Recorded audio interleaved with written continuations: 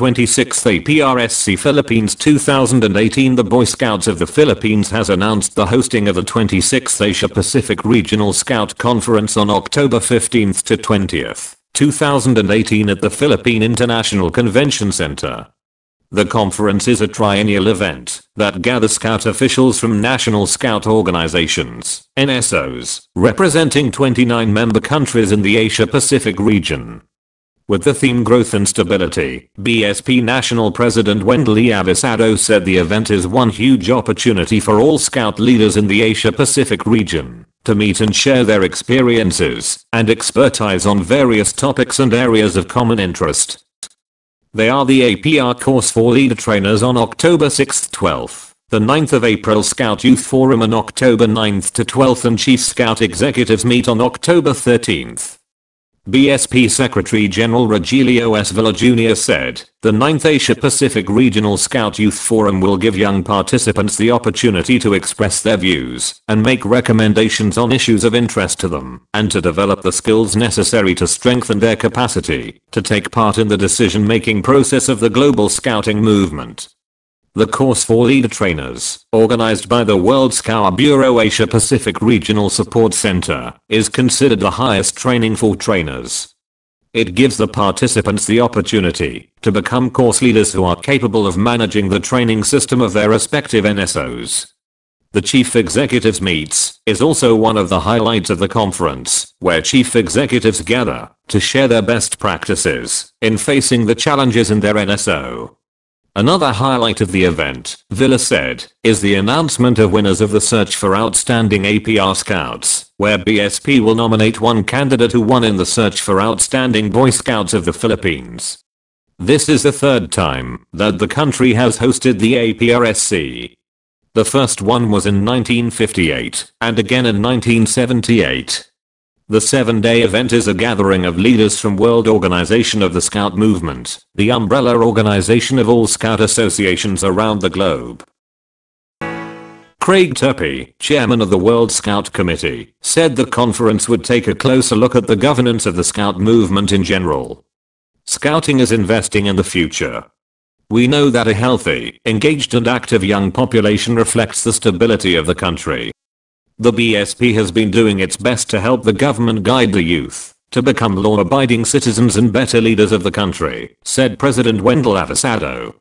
Avisado also said it supports the call of the government to end the young people's probable involvement in drugs by coordinating with the Education Department and the Department of the Interior and Local Government, DILG. The DILG has issued a memorandum circular to local government executives to promote scouting in their respective areas. The Asia Pacific Scout region recognizes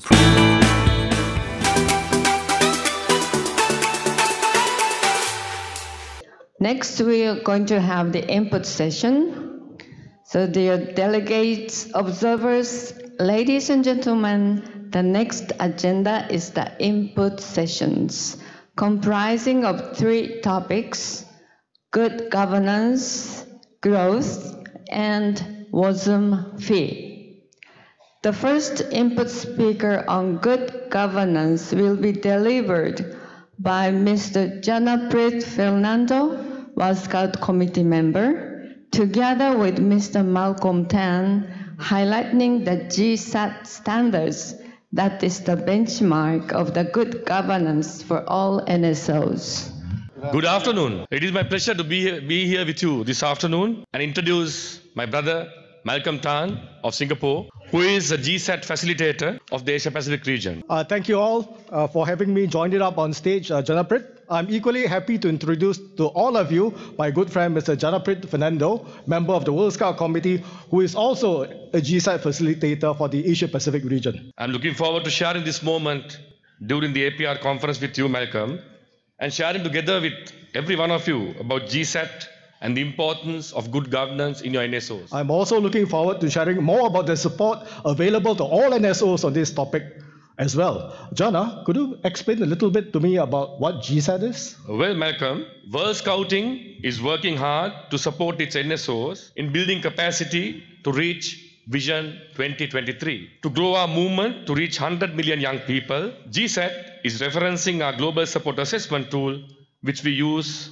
to assess our NSOs and start them on a capacity strengthening exercise. So GSAT is something like WIRSM's quality standard? Yes, exactly. That's great. Well, I've heard that WIRSM's quality standard is based on international best practices from both inside as well as outside scouting. It focuses on best practices related to good governance and quality scouting for organizations. You are correct, Malcolm.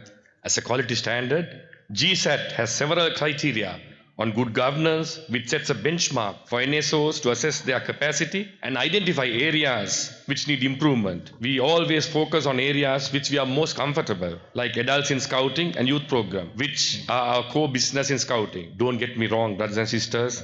These are both very important, but a strong NSO also needs a good foundation of governance and organizational management to ensure that it can successfully deliver a great scouting experience to its members. Before we continue, let's take a step back in time to when we first started on global support. Global support is now called capacity strengthening in World Scouting.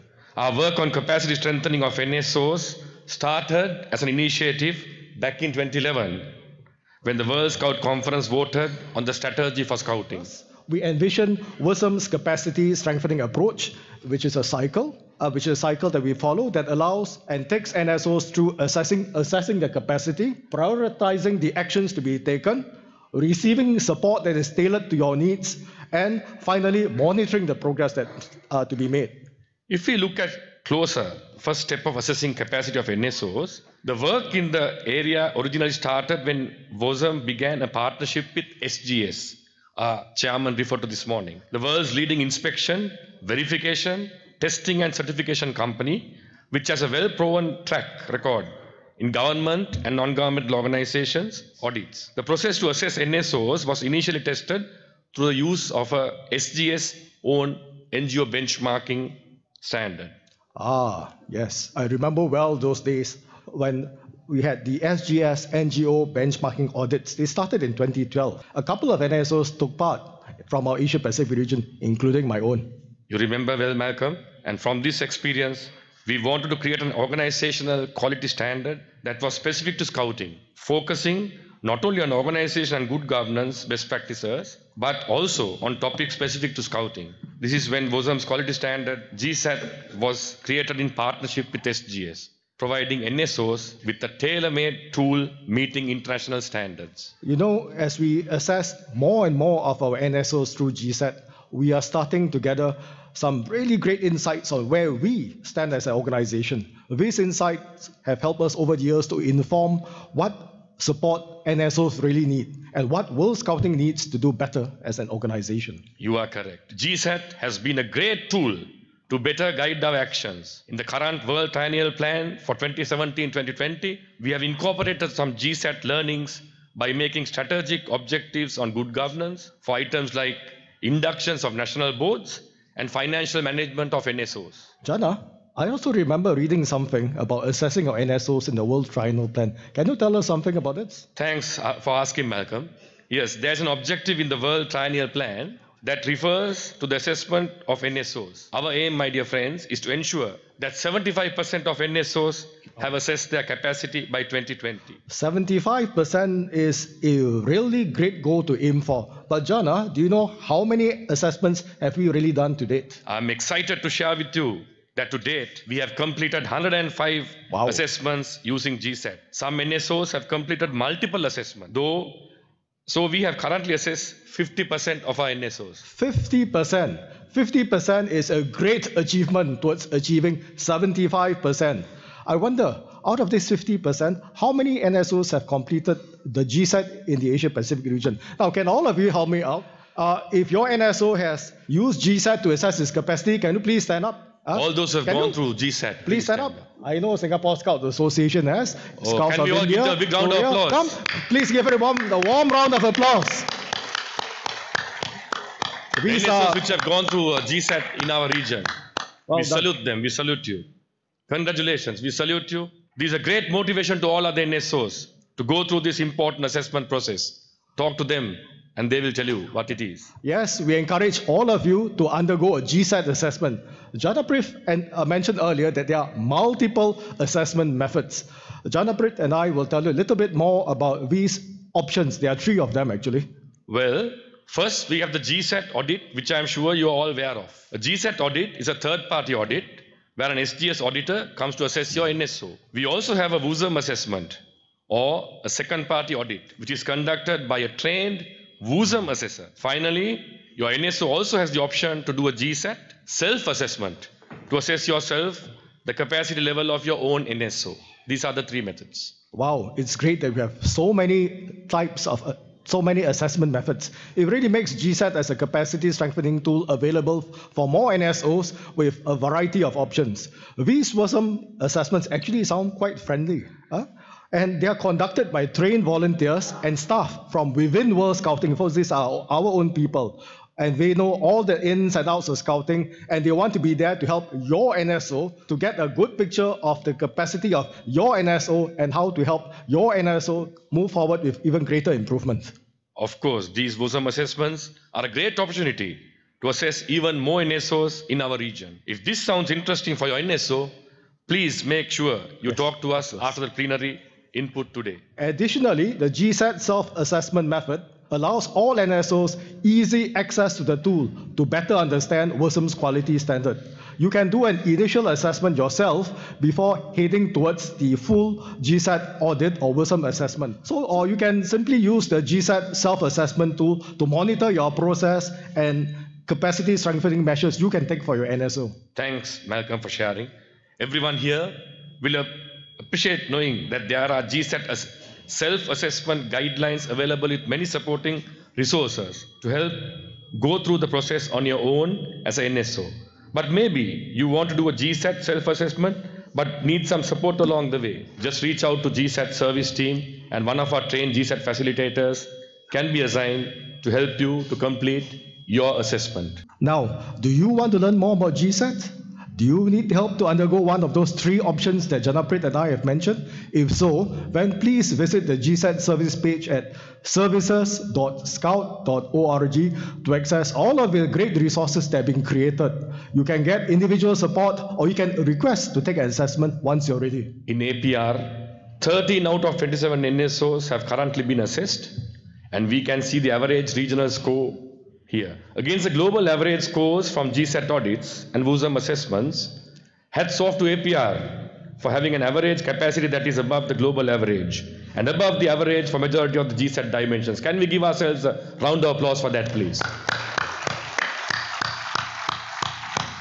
Now, in particular, I can see from the screen that we in the APR region can be proud of our capacity in these areas: youth program, resource allocation, financial controls, and adults in scouting. Really, well done. Good work, everyone.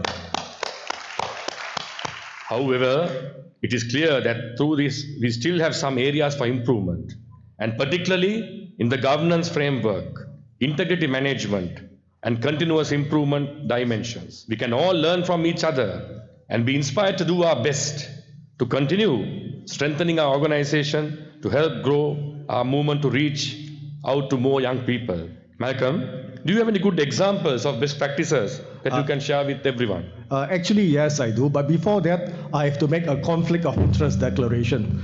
I've heard of a great successful story from an NSO called the Singapore Scout Association, of which I'm a member. So I must declare that there's a conflict, yeah?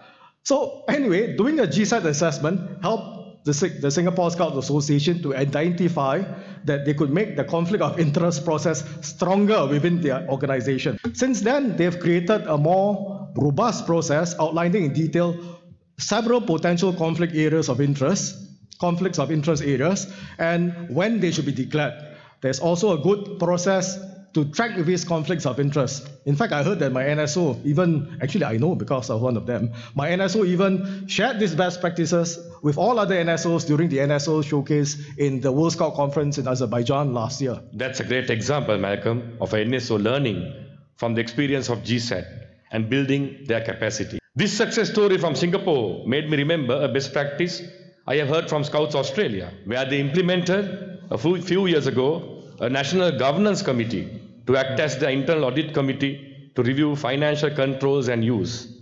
This is an important practice to implement for all NSOs, and we congratulate Scouts Australia for taking this good governance step as an outcome of their GSAT assessment. By the way, I was the facilitator for both those audits. Yes. Another conflict of interest declaration. Yes. Right, we saw earlier on the GSAT results graph that we can all do better in the governance framework dimension and to increase our capacity in good governance overall. We wanted to take a moment to share a view about the work that has been done in this area and the support available to you from World Scouting. Jana? First of all, we have financial management support that is being developed with the support of the Asia Pacific region with the work that has already been undertaken on this topic. This work on financial management of NSOs is evident in APR's above average GSAT results in the resource and financial controls dimension. We thank APR for these good efforts and progress. This is really great, Jana, to see that we can really provide some helpful input and resources to NSOs so to help them better manage the funds as organizations. I also heard that quite a big chunk of work is being done to pull together an induction package for national boards. Is that true? You are right. National boards are in place to provide strategic direction and ensure that decisions of the General Assembly are carried out. It is important that national board members fully understand their role and responsibilities and how this supports good governance of the organizations. I am happy that we are working to develop such a resource to help our NSOs on this topic. Well done. And lastly, work is also being done at the global level on strategic planning, monitoring, and evaluation. The strategic planning toolkit for NSOs is currently undergoing a review and update, and the e-learning course is planned to be developed. So watch this space, you'll get more tools. This work you talk about on strategic planning is a great link with GSAT. After GSAT assessment, NSOs identify their strengths and areas of improvement. These areas for improvement help to create an action plan which can be integrated as part of the NSO's strategic plan. GSAT is an excellent way to best understand the situation of NSO and key activities that need to be undertaken to not only build capacity against WUSM's quality standard, but also achieve your NSO's strategic priorities and growth. So now that you've learned about WUSM's quality standard, or otherwise known as GSAT, I hope you have gained an appreciation for the need for good governance in an NSO. You've seen an overview of the capacity of NSOs in APR, some of which are doing very well. You have been made aware of the areas that need improvement, and you have lastly learned a little bit about the support, the resources available to help the NSO on the journey to growth.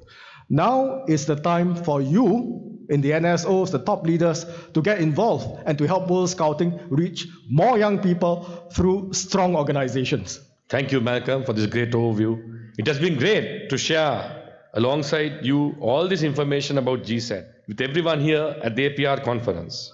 It was my pleasure, Jana, to do this presentation together. We have shared a lot of information in this short presentation, but I hope that everyone has gained some helpful insights into WUSM's quality standard and are motivated to learn more. Please talk to us during the conference if you have any questions on GSAT. And don't forget to check out our